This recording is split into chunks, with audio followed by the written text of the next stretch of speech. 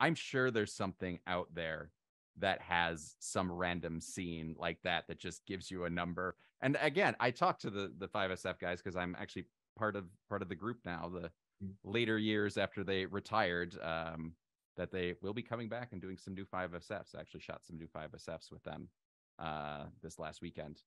And so we're doing some more of those, coming to promote some more Dubro screenings in the future.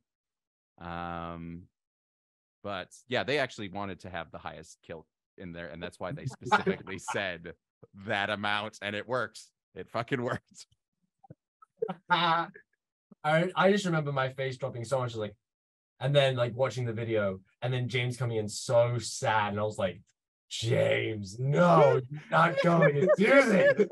Like, gotta fall through. I was like, James, and then the kill graphic came. I was like, he's done it. He's done it.